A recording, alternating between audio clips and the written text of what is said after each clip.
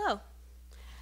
As soon as I started ninth grade at Commonwealth, I realized I had coasted through middle school.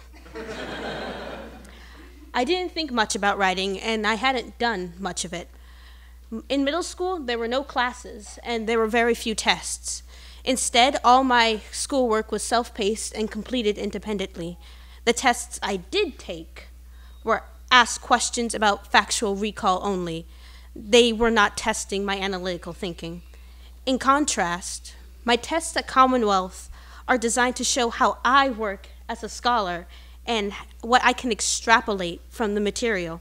In the humanities, the tests are open-ended, and there's more than one interpretation. My teachers are genuinely interested in my ideas. Talking has always been easier for me than writing. Because I had no classes in middle school, I never had a chance to talk in class. So that was one of the most surprising things for me once I came to Commonwealth. I really enjoyed discussing things with my classmates, and upon occasion, I managed to say something vaguely clever. Early on, I felt that my classmates could write page after page of prose, while I could barely compose a paragraph. I attributed my writing challenges to being a bad writer.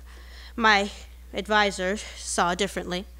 My advisor would say I had so much potential. And I would look at her and try to explain once again, bad writing meant bad writer. Try as I might, I've never managed to convince her that I was right. She suggested that I might benefit from some help. That help came in the form of my writing tutor, Miss Louise. Working with her was meant to help me build up the skills I had never developed properly, beginning with my phonics skills. Truthfully, I expected to spend one period a week wasting away relearning kindergarten. Instead, what I got was a weekly tutorial with a chipper, wildly hilarious woman with sharp wit. She made me feel that writing was well within my abilities. We worked on sentence structure, writing outlines to organize my thoughts, even dissecting homework questions so that I learned not to miss anything.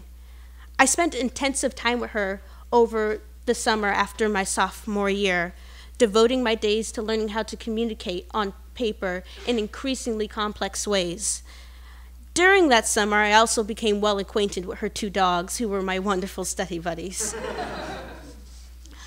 Miraculously, by my junior year, I found that I enjoy writing. Working with Miss Louise got me through multiple drafts of my U.S. history research paper, a terror-inducing time for me.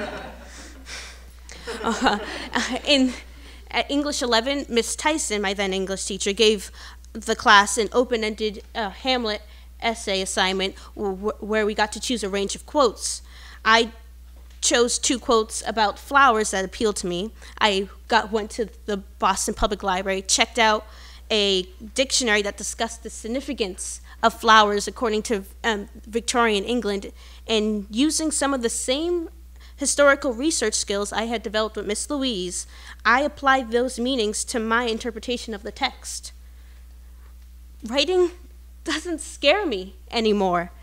I'm able to write weekly essays for my History of India class, and I'm excited by the texts I get to read. Recently, while on the school's French exchange trip, I kept a travel journal. My friend Mary encouraged me to do so, and since we're both in artist books together, we made the journal together. Every night while I was in France, I would write down my day's adventures.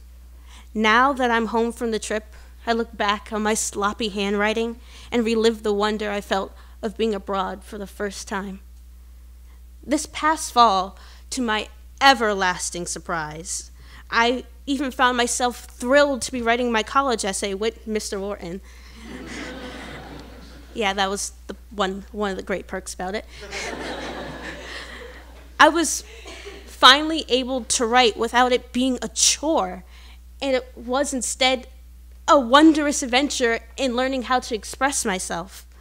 By the end of the process, I had a piece of paper, college or no college, I was truly proud of and felt communicated who I was.